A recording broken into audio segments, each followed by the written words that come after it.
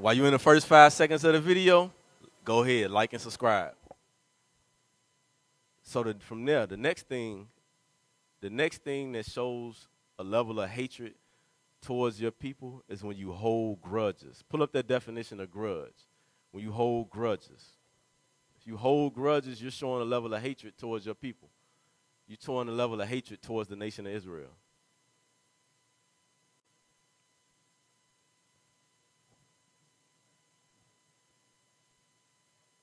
Read both of them. Grudge. A persistent feeling of ill will or resentment resulting from a past insult or injury. So when you hold a grudge, you holding on to something somebody did to you. And they may not even know that you had an offense, but you holding a grudge. Now, when you hold a grudge, it's a persistent feeling of ill will or resentment resulting from a past insult or injury. Somebody did something to you 2 years ago, and every time you see that person, you think about it. I can't believe, and I'm just going to use stepping on the shoe as an example. We know that ain't no sin, but just something, he stepped on my shoe and didn't say excuse me. And you hold on to it. So every time you see this person, that hatred grow deeper and deeper and deeper. And what it do, it not only pushes you away from that person, it pushes you away from everybody else when you hold on to a grudge. You may think that it's just between you and that person. Nah, it go deeper because now you are going to withhold your gifts and talents from building up the nation because now you like, I don't want to get hurt again. I don't want this. I don't want nothing bad to happen to me. I don't want nobody to offend me and make me feel that feeling again. So now you withholding things. That's what happens when you hold a grudge. Pull that definition back up. Read the second one. Be resentfully unwilling to give, grant, or allow something. You withhold. Let's go to Leviticus 19 and 18. Leviticus chapter 19 and verse 18. The book of Leviticus, chapter 19, verse 18. Thou shalt not avenge, nor bear any grudge against the children of thy people, but thou shalt love thy neighbor as thyself. If your brother or sister do something that make you feel a certain type of way, the scriptures say, debate thy cause with thy neighbor. You go and talk to your brother or sister. Hey, you stepped on my shoe. Hey, I ain't like it. You stepped on my shoe and ain't say excuse me. I ain't like that.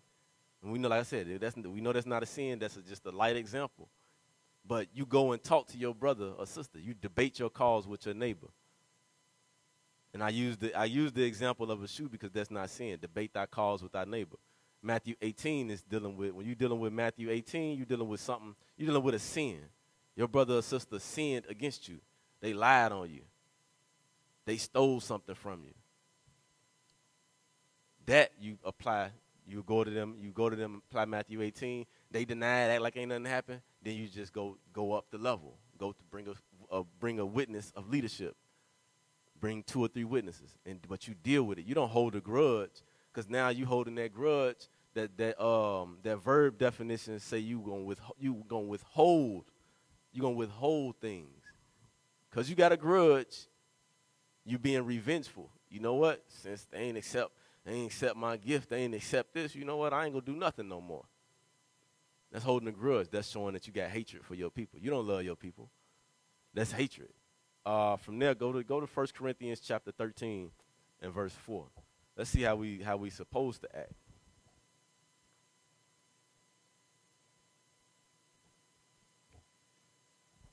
The book of 1 Corinthians chapter 13, verse 4.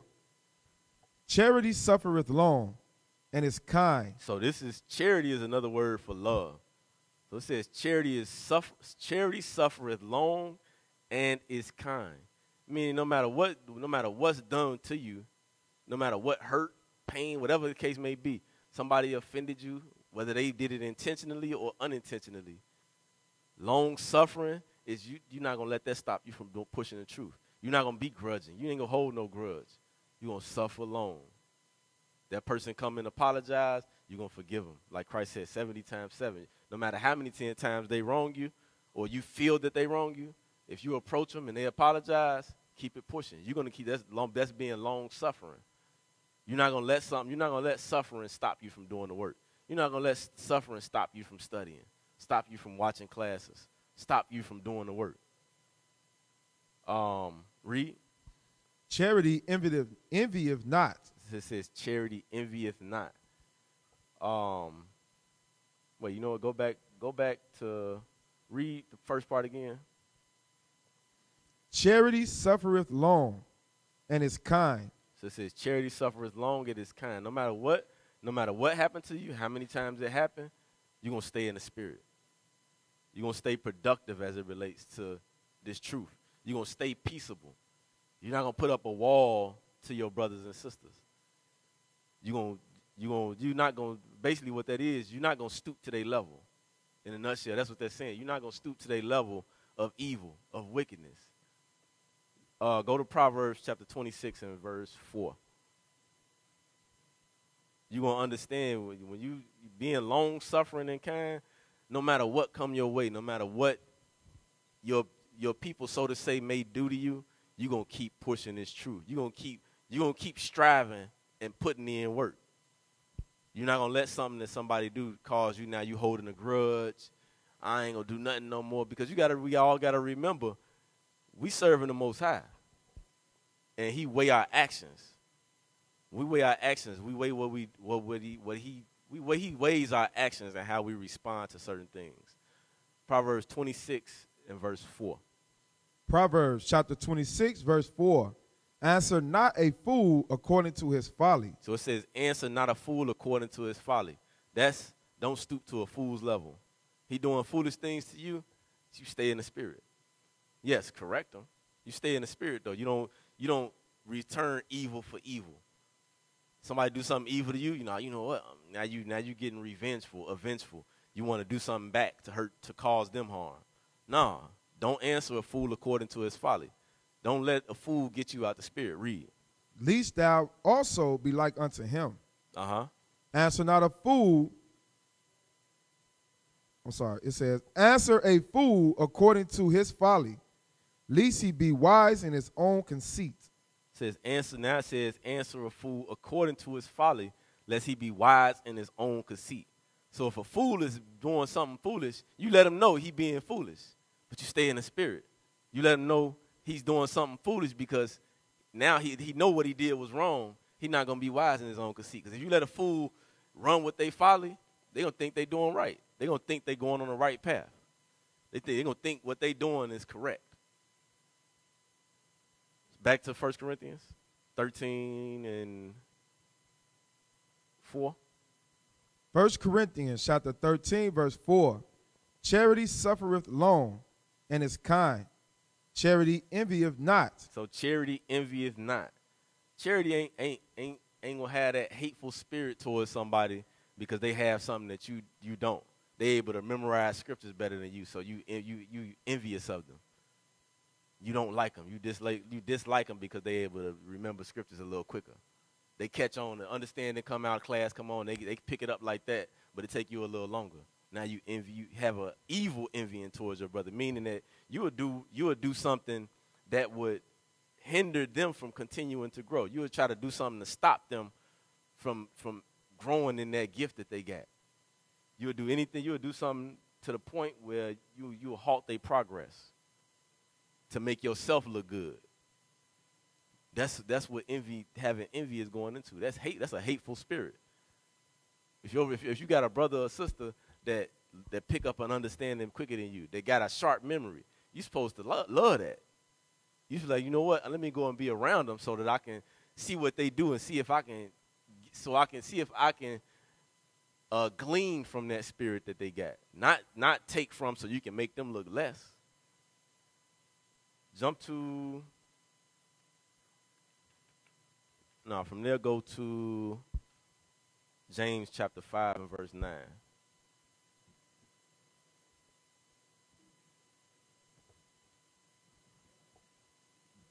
James chapter 5 and verse 9. The book of James chapter 5 verse 9. Grudge not one against another. Brethren, lest ye be condemned. Behold, the judge standeth before the door. So it says, grudge not one against another, lest you be condemned. So don't hold resentment or ill will against your brother, because it's going to stunt your growth and the growth of the nation, because you holding a grudge. And then if you do decide, oh, you know what, I'm going to hold a grudge, you ain't going to get the kingdom. The Most High going to judge you. That's what it means, it says, lest you be condemned. You're going to be judged because you have hatred towards your nation. Because that's what it all, but you don't have, if something happens between you and one brother or sister, that hatred going to stem deeper than that. It's going that hatred going to come out with your people, whether you believe it or not. You're going to act out of that hatred with everybody else. Whatever grudge you hold, it's going to come out with everybody. It's not just going to come out with that one individual or that two individual. It's going to come out with everybody you come in contact with, the whole nation. You're going to affect the nation. You're going to stunt the growth of the nation, because that's sin. That's why it says, lest you be condemned. The Most High will judge you for holding a grudge. You feel like you was wrongly accused, wrongly judged, a wrong assessment. Whatever the case may be, that is not spiritual. You're not walking in the Spirit. You have to repent of that. We are not to hold grudges. I skipped something. Go back to 1 Corinthians 13 and read verse 5. 1 Corinthians chapter 13, verse 5. Doeth not behave itself unseemly, seeketh not her own, is not easily provoked, thinketh no evil. So it says charity is not easily provoked. Everything that happened, you offended. Every time somebody say something, you offended. It says charity is not easily provoked. Charity is not easily provoked and thinketh no evil. Those go hand in hand. Because if you always offended by something somebody say, that's going with you thinking evil. You think that your brother or sister is saying something intentionally to hurt you or cause you harm.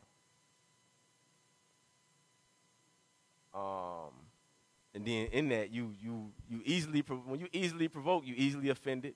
You walk around, you get offended off things like they walked past me and didn't say shalom. That's not something to get offended over. You don't know what may be going. That person may be busy. That brother or sister may be actually focused on getting something done, but you offended. Oh, you walked past me, and now you holding a grudge. That's not spiritual. That's thinking evil. That's evil, called evil surmising. Because you think your brother or sister got ill will towards you, so they walking past you and not saying nothing. That's not always the case.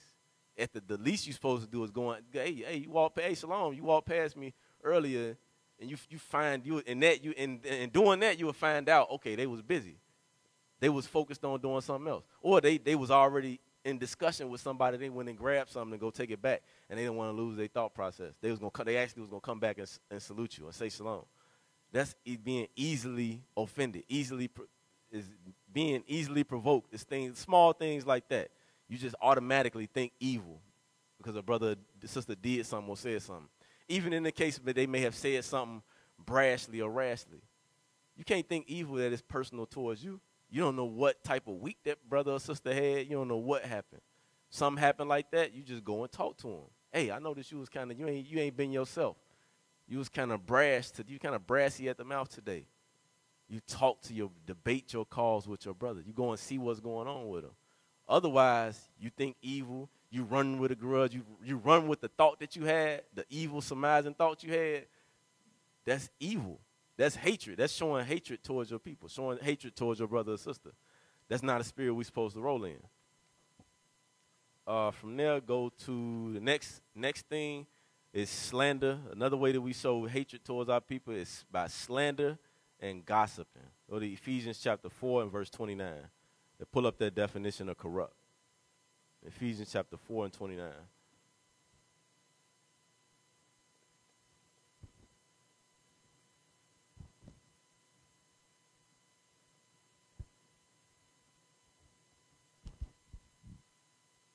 The book of Ephesians, chapter 4, verse 29.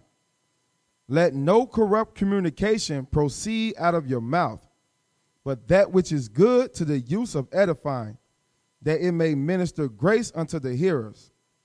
So let's pull up the definition of corrupt. It says, let no corrupt communication proceed out of your mouth.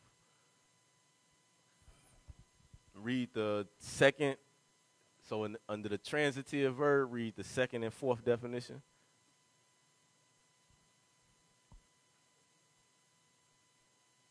The fruit, it says corrupt. The fruits were transported without being corrupted. 2 words. Rot, spoil. Yep. So Rot, or spoil. spoil, and then read 4. To alter from the original or correct form or version. So when you corrupt something, it says you gonna rot or spoil it. Meaning, think of milk. If you let milk go just sit in the refrigerator, it's spoiled. It go bad. You can't. It's useless. So if you got corrupt communication, that means you're saying something that's killing the character of your brother or sister, killing their spirit, because it's corrupt. You're spoiling their spirit. You're putting a spirit on them where you turn them off to this truth. You got corrupt. You got your language and your speech is rotten and spoiling. And it says to alter from the original or correct form or version. The Most High called all us in there. We woke up. We was excited, ecstatic. We got a zeal. Then we come in here and everything they say is always corrupt. It's always to tear us down and break us down. There's no edifying. There's no bit of building up. That's not a spirit we're supposed to walk in. I'm not done with that definition. Pull it back up. We're going to read the intransitive verb, number 1 and 2. So go down. Go back up. Right there. 1a. To become tainted or rotten. B. To become morally debased. 2. To cause disintegration or ruin. So when you got corrupt communication, the things that you are speaking are not building up brothers and sisters' spirits. The things that you are speaking is destroying their spirits. If you're gossiping, you're slandering, you're destroying the character. You're destroying their spirit because you're gossiping. If you slandering or gossiping, you making other people view them in a way that they not even in a way that they're not even that's not their spirit. That's not how they are. But because you gossiping, you slandering, nobody will never go and get to know that person because they got an evil thought towards them by what you told them. That's corrupt communication. You spoil someone's character to others by lies. That's what slander is. Go to Sirach chapter 19 and 6. Sirach chapter 19 and verse 6. The book of Sirach, Theasicus chapter 19 verse 6. He that can rule his tongue shall live without strife. So if you can rule your tongue, if you can control what you speak and when to speak, read. It says, read that first part again. He that can rule his tongue shall live without strife. So if you can control what you speak and when, you're gonna live without conflict. You're not gonna always be conflict and causing contention. Read. And he that hateth babbling shall have less evil. You know when and where to speak, what is edifying. You're not just babbling off at the mouth everything that you heard. Read. Rehearse not unto another that which is told unto thee. That's gossip. Read. And thou shalt fare never the worse. So you don't go around gossiping, telling other people business. The only time that something hit your ears and you going to tell somebody else, it should be you going to leadership. You going to here in relation to here in Chicago, you should be taking it to 20s and up, the officers of 20 and up, the upper leadership, to get a resolution. If it's an issue going on, you're getting a resolution. You're getting counsel on how to handle the matter. You're not just going and telling anybody, your peer, or somebody, your peer or a sister or brother that came in after, you're not just going to tell them just to tell them. You're not venting somebody else's information to somebody. That's gossip. Because by doing that, what you're going to do, that's destroying that person's spirit, because now you're betraying their trust. Because what's going to happen, you went and told somebody, it's going to get back to them, and it's going to destroy their spirit. Because they confided in you and told you something, and now you went and told somebody that can't bring help to the situation, and it got back to them, now they don't want to talk to nobody. That's hatred. You just destroyed something. You just destroyed somebody's spirit. Read on. Whether it be to friend or foe, talk not of other men's lives. And if thou canst without offense, reveal them not. It says, and if you can without offense, don't reveal what's told to you. Don't speak of other men's lives if you can't do it without offense. You're going to cause offense if you just going and telling somebody business, whether you using, let's say you're trying to explain something and you using an example, but you use the person's name, an exact situation. You're going to cause offense. The only time that you should be telling anybody about something somebody else has been doing or whatever is if you're going to leadership to get counsel on how to handle the situation, or if you're a tight friend and you know they need help with something, you bringing it to leadership like, hey, I think they need some assistance with this, whatever the case may be. You're not just going and randomly telling that. Go to Proverbs 27 and 23. I want to prove that, because the responsibility of the leadership is to feed the flock, to care for the people, to know what's going on so that we can help. Because if we don't know what's going on, we can't help. Read that in Proverbs 27 and 23. Proverbs chapter 27, verse 23. Be thou diligent to know the state of the flock. That's it. And look well to thy herds. So it's the responsibility of the leadership to know what's going on within the members of the body, so that necessary help, if help is needed, it can be provided. If counsel is needed, it can be provided, it can be given to help build up the nation of Israel. But if it's gossip going on, telling everybody business, you slandering things like that, that's hatred. You hate your people. You don't hate just the person that you slandering or gossiping their information. You hate the nation of Israel. You hate the nation of Israel because what you're doing is now you're going to be spreading the gossiping spirit, because the brother or sister that came in after you that don't know no better, they're going to go on and think that's okay to do it. That's hatred. You're destroying what's trying to be. You're destroying. We coming back and learning who we are. We learning we got to keep the commandments. We trying to build up as a nation, but you slandering and gossiping, tearing the nation down.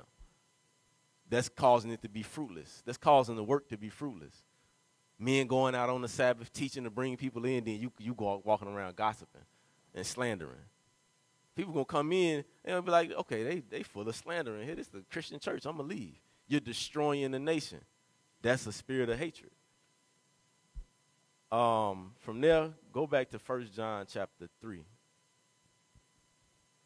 1 John chapter 3 and start at verse 13.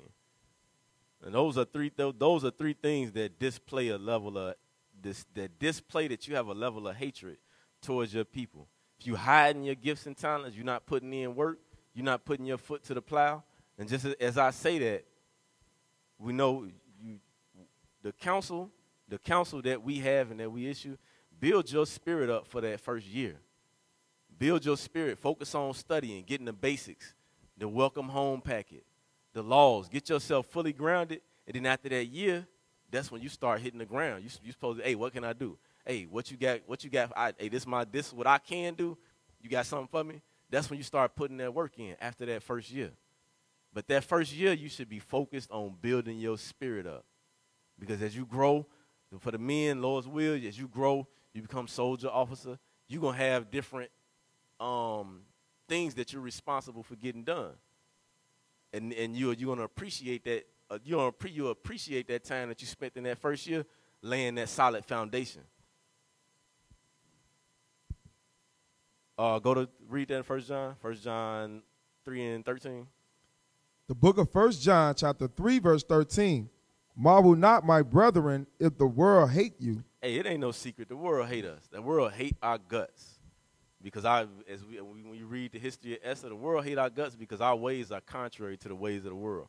We don't follow after the trends of the world. That's why they label us a hate group. We know that already. If we are stingy, read on. Read. We know that we have passed from death unto life, because we love the brethren. He that loveth not his brother abideth in death. So it says we pass from death to life if we love our brother. We love our brothers and sisters. We show forth their love.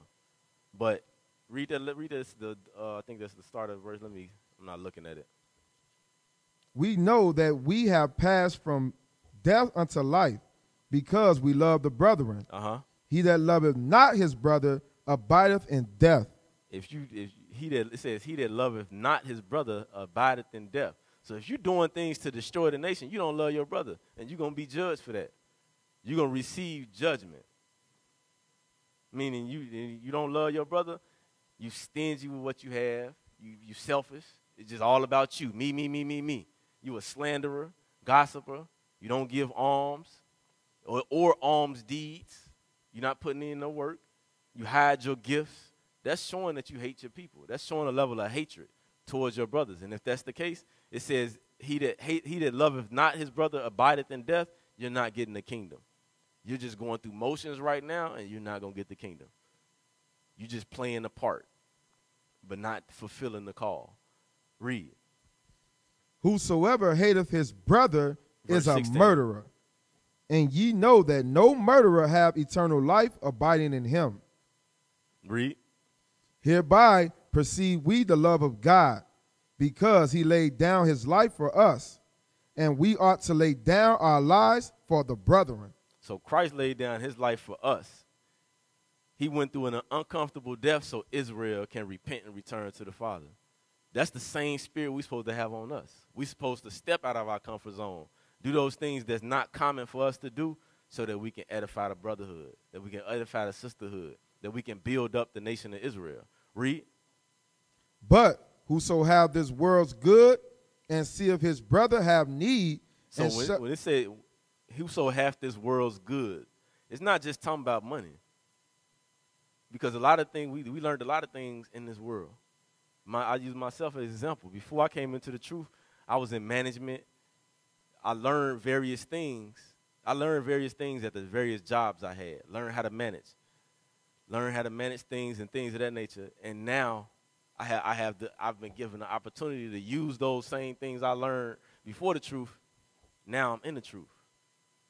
So this world's goods, the things that you learned before you came into this truth, and even still are doing with your job or whatever, that's you having this world's goods. Whether it be money, some skills, some talents, whatever it is, that's you having this world's goods. Because remember the scriptures say we use this world as not abusing it. So it's things that's within this world that we got to use to a certain capacity to help push the truth forward. But if you got those gifts and the talents and you're not using them, you hate your people. You hate the nation of Israel. You're just sitting here going through the motions and you have hatred for your people. Read. And shutteth up his bowels of compassion from him. That's going back to that the one that had one talent, he hid it in the earth. Read. How dwelleth the love of God in him? How does the love of God dwell in you? How can you say you love God, but the things that you have that he gave you to help build the nation of Israel, you're not using them? You hiding them under a bush. Read. My little children, let us not love in word, neither in tongue, but in deed and in truth. So when it says that, when it talk about the love of God, that translates to the love of Israel. Because we show our love for God by how we treat the nation of Israel, how we treat our brother and sister. And when we have that love, we're not going to withhold the things that's necessary to build up the body, to build up the nation of Israel. We're not going to withhold the things that we have to help build up the body. Our actions, that last part is say, my little children, let us not love in word, neither in tongue, but in deed and in truth. Let us know our actions are weighed in the balance. The Most High is judging us by the things that we are doing. He's judging our belief. We say we believe. Okay, what you doing? How are you showing you believe? How are you showing that you love the nation of Israel?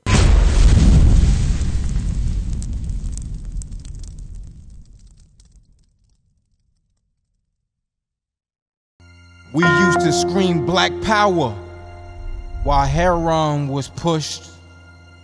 But at the end of the day, nothing's in vain. IUIC has been given a vision. The tents of Judah has risen. Many has attempted the mission. Minor murmuring, omitting, and missing the mark. Just reading that he had the flame of fire in his eyes gave us the spark. We on Paul's mission. We out on the road, purple and gold, from Mexico, Cuba, Haiti, Ghana, Sierra Leone. 144,000 boots banging, concrete crackling. These are our men repented at heart. The scriptures is proof. IUIC, we deliver the truth.